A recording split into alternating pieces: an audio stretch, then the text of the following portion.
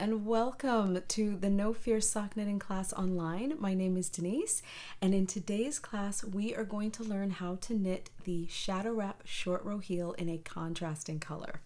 I am so excited to bring this tutorial to you today. I've had so many questions and emails and direct messages on Instagram with questions on how to do this, so I thought it is time for a tutorial. I have my socks ready right over there, so let's jump right in. And as always, if you have any questions about this at the end, please feel free to leave them in the comment section down below, and I will also link to other tutorials in the description box. So let's get started. So as you can see, I have completed my blue stripe, and I am now ready to start the contrasting heel. So I've broken my yarn right about where the next color is going to start. It doesn't really matter too much. Just break that off, and now I'm going to start with the contrasting. And what I do when working the contrasting heel, let's move that out of the way, I weave in my ends as I go. So you are going to have 4 ends to weave in. So we're going to cover the heel as well as weaving in the ends in this tutorial. Okay, so I'm getting myself ready, and yes, I am working on 2 circular needles, but this method, as always, can be applied to any technique that you are using. It's 2 circulars, magic loop, double points, or 9-inch needles. So what I do first, bring my contrasting yarn into place. I'm going to take the tail from my main color, and I'm going to drape that over the yarn, just over the needle, just like this. I'm going to grab the tail from the contrasting yarn, and I am now going to start weaving in. So these are the first 2 ends, and we're weaving in the first one right now as we start the heel. So I'm going to drop the tail, and it doesn't matter too much how long the tail is. I usually give myself about 5 or 6 inches. And I'm going to start. So I'm going to trap that first stitch, that first strand, behind the first stitch, then I wrap again and keep going. And I'm going to trap this for about 5 or 6 stitches. Yep, and this should be my last one. Okay, so the tail from the main color is now trapped and locked into place. As you can see there, that will not come apart. And this tail I will work on the return round. Actually, not the return round, but we'll work then as we continue to work the heel. So I'm going to tuck this tail in just to get it out of my way. And this is how you start your contrasting heel. So I'm going to work across. As always, if you've been following my tutorials, you know that I like to work in what I call real time, just so you can really get a sense of what's happening as opposed to me fast forwarding. So I'm going to work across. I'm not going to demo the entire shadow wrap heel again. There's a full tutorial for that, but I do want you to understand how this portion works. So I'm almost to the end. Oh, the little tail is sticking out there. Almost to the end. Okay, and here I am in my last stitch. So I'm going to create that first twin stitch. I'm going to lift that bar. I'm going to go in here, hold that open or apart. There's my first twin stitch that I've created, and now I'm going to turn. And I'm going to purl back. And this is really important, this part right here, so that you know exactly what strand you're picking up when you get back on this side. So let's purl across together. We're going to take our time. There is no rush, there's no race. Okay. Just doing our regular purls. And we're going to come across. So many of us purl slower than we knit, and that's okay. I am right there with you. Okay, so I'm almost there. Now, when you're doing this method, this is going to feel really sloppy and it's going to keep stretching out this stitch. That's normal. Everything is fine. So I'm going to bring this a little bit closer so that you can see what I want to pick up is not this strand. Let me hold it this way so you can see. So here's my tail. I'm not picking up this blue strand here. Okay, that is part of the old yarn that I wove in. What I want to do, so let me continue knitting across, purling across. I say this in all of my videos, looking through the camera is so much more challenging than looking at the stitches themselves. Okay, so I'm just going to give that a little tug to snug it up a little bit. And what I'm going to do, again, I'm going into right here. I do have to go off camera and to, okay. So I'm picking up the left leg of the stitch the same way that you normally would. In this case, they're two different colors because my contrasting yarn is white, and I'm picking up the left leg of the strand, which is of the stitch, which is blue. And I'm going to create my twin stitch, and I'm going to put those two stitches back on my left needle and just snug that up a little bit. Trust me, this will all tighten itself up once the heel is complete. I'm going to turn. You see, I turned carefully. So here I was here. I just held on to it, put my finger there to make sure it doesn't move. And now I'm going to knit across and continue working the shadow wrap heel in my contrasting color as directed in the pattern. Okay, there's no other changes. Everything else is knit as directed. Okay, so I am going to do one more real time with you here. And we're going to come across.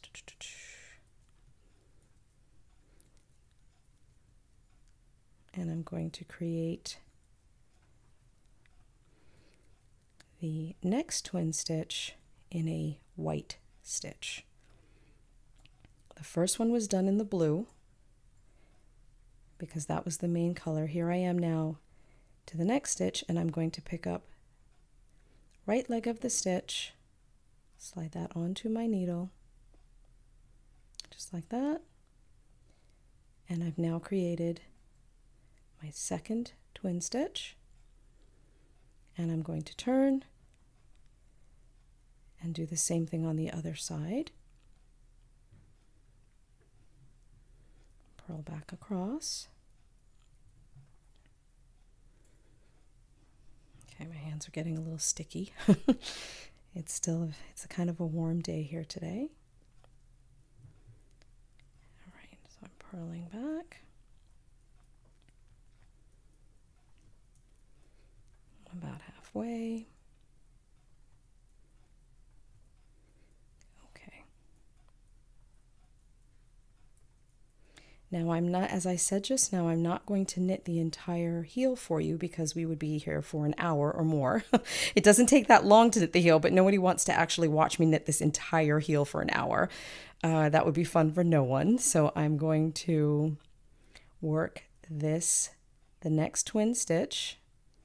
And now, just as I did on the knit side, I'm going to pick up the bar here, pick up that stitch, the left leg of the stitch, which is also white, and put those two twin stitches back on my left needle. Then I'm going to turn.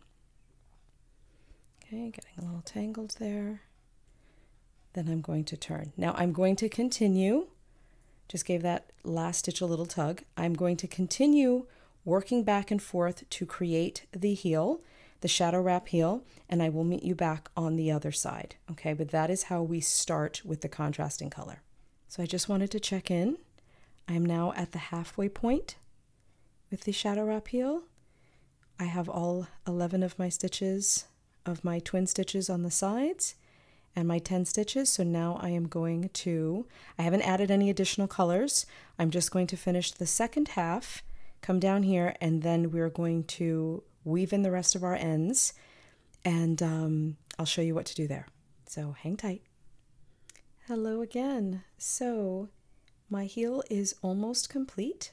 As you can see, I have a triple and twin stitch on this side and a triple and twin stitch on this side. So now we are going to work in real time together so that you can see how to weave in all of the ends and rejoin with the main color. Okay, so I'm going to again let that tail hang, and I'm going to knit across to the triple stitch.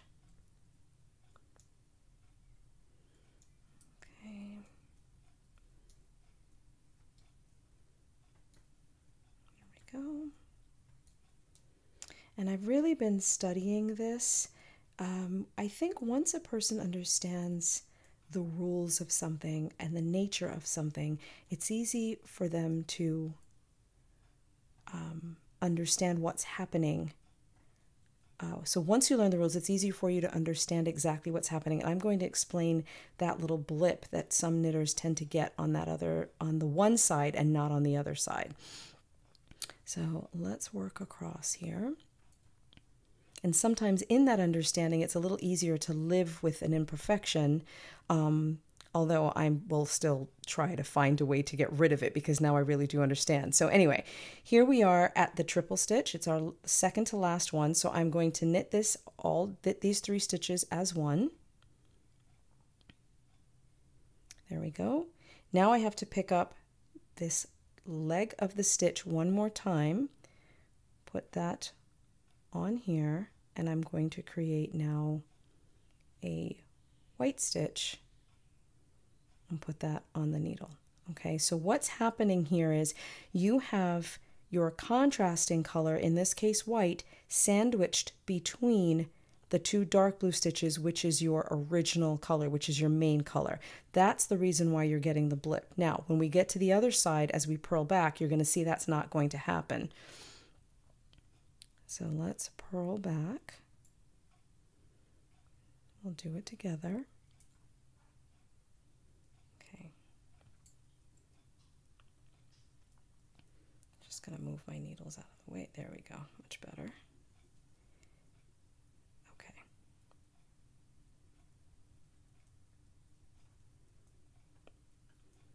I'm going to purl across.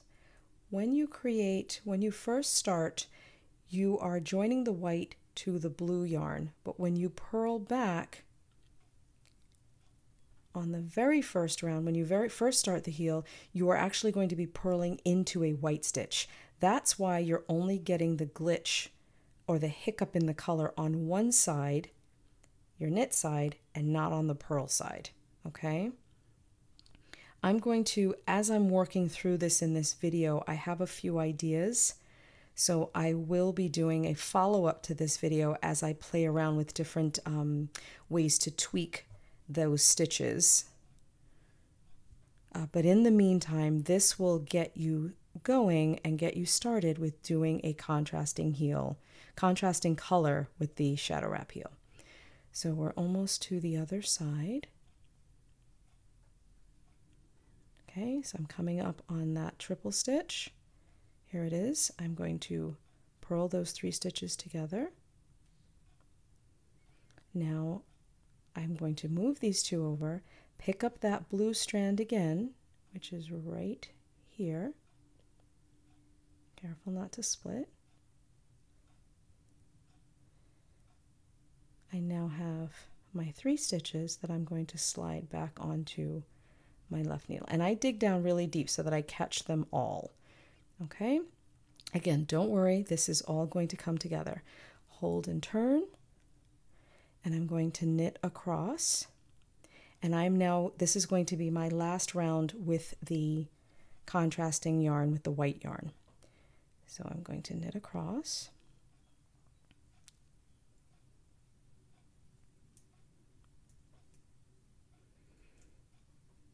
Taking my time. And it really is kind of miraculous how this all comes together once you've woven in those ends and pulled the strands to close the gap in the corners. But that will all make sense in just one moment. So I'm working across. Almost there.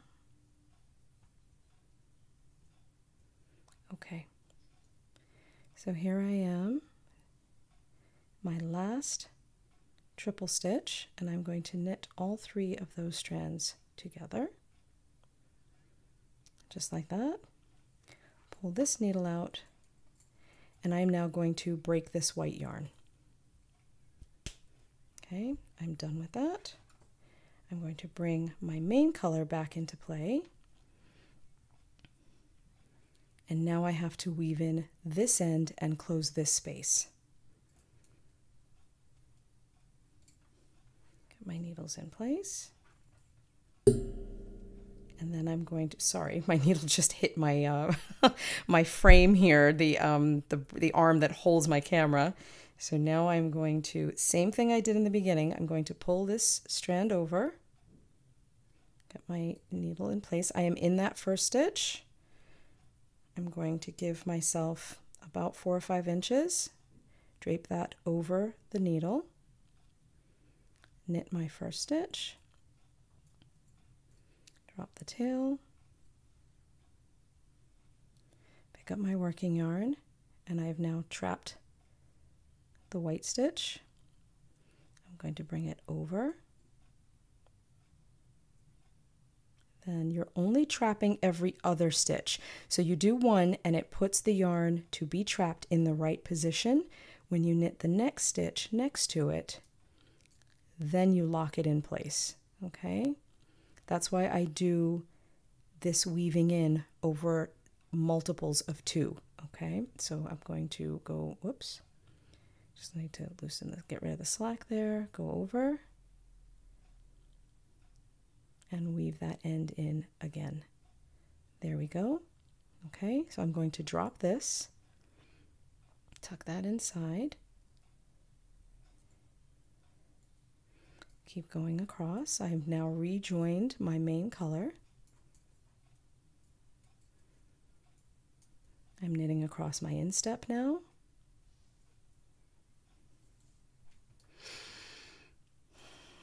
Nice deep breath.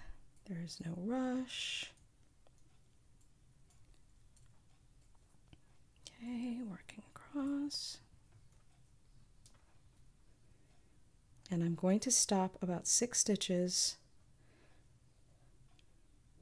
Actually 7, so 2, 4, 6, one more. 7 stitches before the end. I'm going to put this white strand between my needles, and I'm going to weave that end in.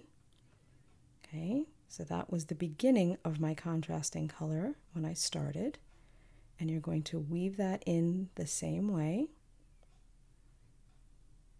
Bring it over.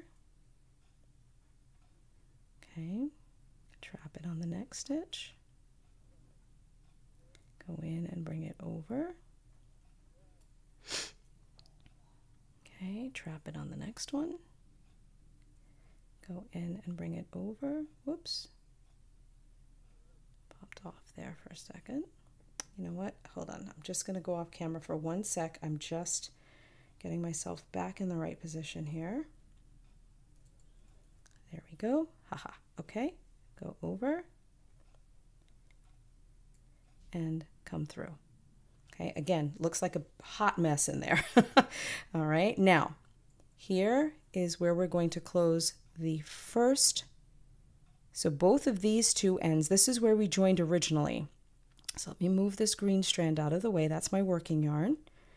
Here is the tail. So I'm going to give this a little pull to close that space. Here is the old yarn that I wove in at the beginning, and I'm going to give that a little tug. And I've now closed the space. Here is that remaining triple stitch that I have to now work. Okay, so that is what you do. Notice I did not pull hard. I just gave a very gentle tug to remove the slack from all of those stitches and close the hole. Now this is poking through on the right side. All you have to do is come in here and just pull that strand and tuck it in. Okay, and that's what everything looks like. I'm going to put this needle into place. I'm going to work that one remaining triple stitch. Now I have the tail from restarting with my main yarn to weave in, and that is my last strand. So I'm just going to go into that stitch as if it were one, knit that together. When I go in here, okay, there's still too much slack in there. So when I go into the next stitch, remember to put your needle underneath, and when you give a tug, hold on, of course it doesn't want to behave. There we go.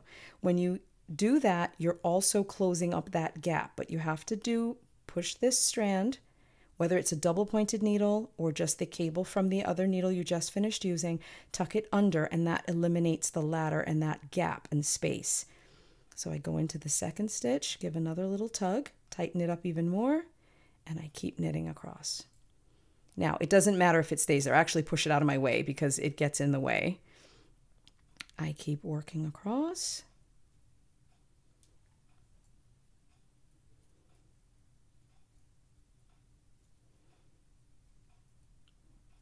And we just have the one more end to weave in on the other side.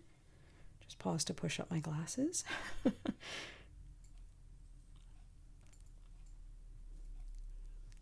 Okay, almost there. I'm going to stop 7 stitches before the end.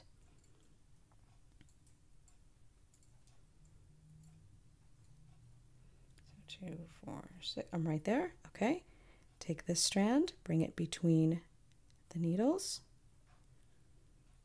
It's now running in between. I'm just going to hold it in place with my thumb, and I'm going to knit the first stitch. It is not locked in place yet. I knit the next one.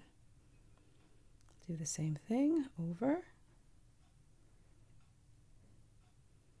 It's locked in, over, it's locked in, and then over, and it's locked in.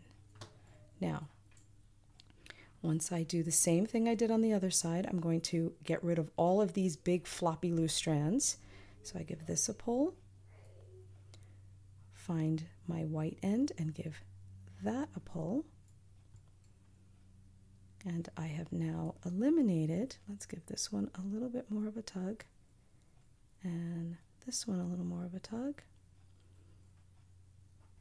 And there we are. So now pull this through because that's sticking out, same thing as before. So you just want to find that strand, give it a little pull. So now you have your 4 ends all tucked inside the sock. And here we are. My heel is complete. Let's look at that from both sides. And I have rejoined with my main color and woven in all of my ends. Now I'm going to knit a little bit further, and I'm going to show you what it looks like. We're going to look at these corners again once I have a little bit more of the sock knitted up. Okay, but that is how you join and add a contrasting color. So here I have knitted almost a full stripe in the main color, and as you can see, there is our contrasting heel. There you go. Now this stitch is just a little bit larger. That was the purl stitch actually on the knit side. So once I just give that a little tweak, and once blocking is also very, very forgiving. So it's amazing what will disappear and sort of blend in once your sock has been blocked. And here it is. Here is also a completed heel on my other sock. And there you have it, you guys. That is the Shadow Wrap short row heel in a contrasting color. I hope that you have enjoyed this tutorial. If you have any questions, please leave them in the comment section down below. And there you have it, the Shadow Wrap short row heel in a contrasting color. And I know I mentioned during the demo section of this tutorial that there is that little blip of color. Some people have sent me messages with suggestions to get rid of that color, and I have tried some of them and I'm still tweaking it and playing with it. So there may be a part 2 to this down the line, but right now it's not a huge bother to me. And as you can see in the finished pair of socks, it's almost undetectable. So yeah, if anyone is examining your feet that closely, you know what? I wouldn't worry about it. But again, there may be a part 2 to this, but right now, that is how you knit the contrasting shadow wrap short row heel. Again, I hope you enjoyed this tutorial, and I will see you all again very, very soon. Thanks everybody. Thanks so much for joining me today. Bye-bye.